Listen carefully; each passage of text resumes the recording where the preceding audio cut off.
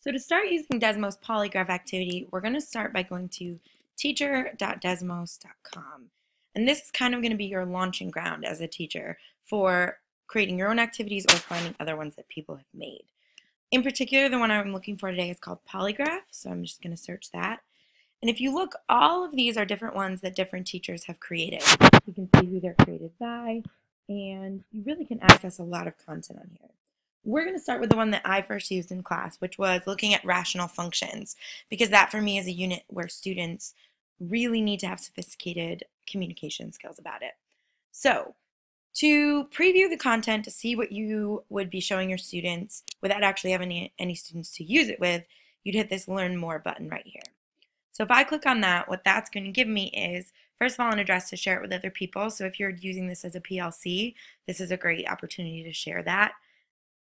It'll also tell you a description of how that teacher intended it to be used. And then it'll show you all the graphs that are used so you can see if the features you're wanting are in there or not. So this looks good to me, so I'm going to go back. I'm going to click on that same one again. And normally for you guys, you would hit New Session. I actually already have a session started, so I'm going to hit this session right here. That's going to bring me to this page, and this is a page that normally I project up so my students can see it. So it gives them two really important pieces of information. It gives them the website to go to, which is student.desmos.com, and then it gives them their class code, and that's how they're going to access my class. And you're going to be able to view any students who are in here. So Einstein's already in here waiting for a partner. So what I'm going to do now is show you the other side of it, is how students log in. So they're going to go to student.desmos.com and enter this code, E7ZR. So I have this in another browser. Here's student.desmos.com, E7ZR, and submit. And they don't need to have an account to do this. It all works through yours. So enter your name. Maybe this person is Newton, and they're going to begin. So the polygraph leads them through what I like to call a game of Guess Who, if you remember that game from back in the day. You're going to pick a person that's special to you for whatever reason. So maybe I'll pick this girl and say next. And now my partner is going to ask me yes or no questions about that person. So does your partner or does your person have long hair? I look at my person, she does, so I would say yes. And now I can see who my partner is eliminating based on that. And so they're eliminating anyone who doesn't fit that mold. Now they ask another question. Is your person's shirt a solid color? Mine is, so I say yes. Now I see them eliminate anyone who doesn't have a solid color. So this is going to keep going until the computer identifies the person you picked, and that's the basic round of how you would play this. So we can continue, and it's going to match you up with somebody else in the class. And it's going to show you other questions that students are asking to give you an idea. And let's get Einstein going here. So now we've got two partners. So I'm going to select a graph that's special to me for whatever reason.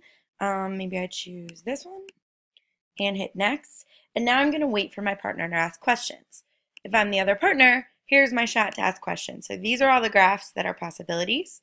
What I'm going to do here is start with maybe something like, does your graph have a hole in it? And hit send. And now I wait for an answer. So in my other browser, does my graph have a hole in it? Mine does, yes. And now my partner would be eliminating choices. So anything that does not have a hole in it, they would then eliminate because they know that can't be an answer choice. If they eliminate one incorrectly by accident, they can always unselect it, and then they can eliminate all those answers. So now they've narrowed it down more. And they keep asking questions until they get to some kind of a solution. Now, from a teacher perspective, you do get some monitoring capabilities, which is nice. So I can see all the games that are in progress, any games that were completed. I can see anyone who's waiting for a partner and doesn't have one. And I also can see these two questions at the top. And these are going to be asked to students as they wait for a partner so that they won't ever be left with completely idle time. So that is something nice from a classroom management perspective that this offers. When kids finish a round, it will just match them with a new partner, and it can keep going on and on like that for as long as you want it to.